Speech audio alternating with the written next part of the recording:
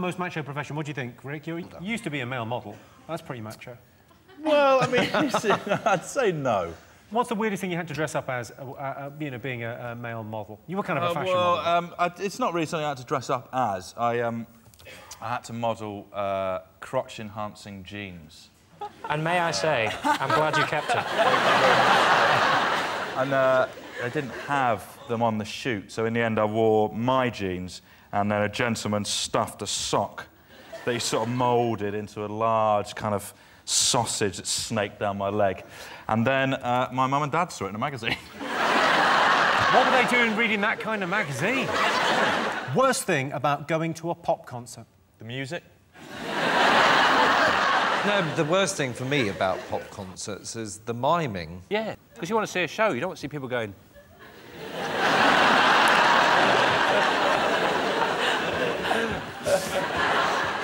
Get on with it! Bloody sing! Have you been to any pop concerts, Craig? I have. I went to Whitney Houston's pop concert. Not the recent one? No, darling, the one that was in Africa, her first visit there, and that was a disaster.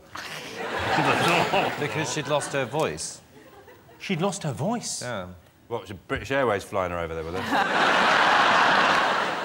My friend invited me to a gig at Wembley. I said, yeah, all right, it sounds a bit like it'd be loud and there'll be a lot of people there. But I'll go with it. He said, there's a slight chance you'll get hit with a pint of piss. And I said, I'm not going. And he what was the gig? It was Oasis, and he said, sometimes, because it's a lot of people there, so you wee into a glass. Already I'm losing it, but then instead of popping it neatly by the side, he said, they have a wee, and then they just... Boom. Sometimes you get hit with a pint of piss, but it's very unlikely. I need it to be 0 chance of getting hit. And then people start singing. I don't want you to do it, dickhead. I paid 60 quid to come to your house, did I, and hear you sing Michael Bolton, but I just get terrified of losing my friends. It's so big, the gigs, you know. I'm going to get back out there, I'm never going to find him. And then I wouldn't have come on my own, but now I'm on my... Proclaimers were good. I enjoyed the Proclaimers. They did an indoor venue with seats, so there's no standing up, but they did new stuff. I haven't come to watch the Proclaimers to see your new ever, lads. Do the two. Someone needs to have a word with pop bands about the new stuff. That is the worst thing when they say, and here's one of our new songs. You can hear the whole room go,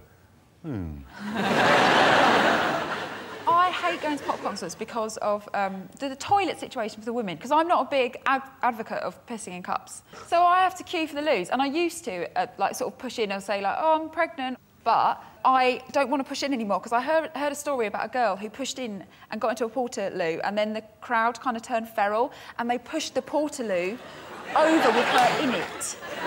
And I don't know if that's an urban legend, but I don't want to risk it. That makes me proud to be British. You know, the Tory party conference, when they talk about the British spirit and what it is to be British and coming together as a community, that is the example they should have used. She pushed in the queue, did she? Well, she could be covered in poo. Good on them. I tell you what I always find weird at when you go to see a band these days is they have that gap, don't they, between the stage and the audience. And they have those stewards there, these massive, great big blokes in polo shirts, and they're not seeing the band. They're staring at the audience. And the idea of trying to have a good time with this 18-stone Glaswegian just staring at you. And he's obviously got a court appearance on Monday. If you're trying to have fun, if you're in your living room trying to have fun and there's just a big bloke staring at you going, you're having fun, are you, son? They're all from Glasgow, aren't they, those fellas? Yeah, and they're always lifting people out as well. I always think that's... Is there someone in from Glasgow now? Hello? OK, well, there's an AA meeting just up the road.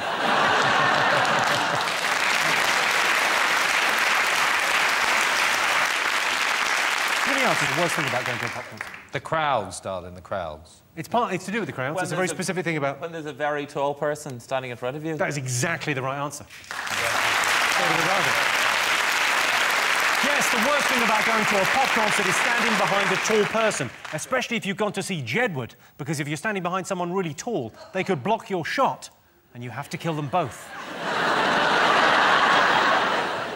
All right, so next one. Top thing travellers miss when abroad. Is it all the dead celebrities? Well, you go away and you don't know who's died. And 2 years later, you're in the pub having a chat, and you go, Yeah, anyway, so-and-so, they go, he's dead. And you go, when? Turns out, when you were on holiday. It's sneaky, oh, isn't it? Yeah. That annoys the out of me. You're from Australia, aren't you? Technically, you're abroad now. Well, I've been living here for 22 years, Yeah. so... And I have become a British citizen. Well, I need to see your papers and we can move on. Papers! Where are your papers? Glenn Goodman, I bet he's got likes to see your papers, doesn't he? He's still in the Home Guard. I imagine in between takes he shows you his ration book. Oh, there you go. I'll get you sugar, nylons, anything you want. What do you miss when you go away, Anna? I think I misunderstood the question because I was thinking of travellers. I was going to say caravans and evading planning commission. The top thing they miss isn't Dale Farm. No. You probably miss the imperial measurement system. You're probably flummoxed by where's the nearest village? 17 3/4 fathoms. We have kilometres and it's really easy. Yeah, you've also got euros. Good luck with that. Just saying. It's worse than recession. I've lived through several recessi, and this is worse than those. Thanks for bringing it up. Is this the worst one, you think? I don't know. I'm sure it was worse during the potato famine. But in my lifetime, it's not great. I don't know what the modern equivalent would be of a potato famine in Ireland. It would be if Abracababra shut down.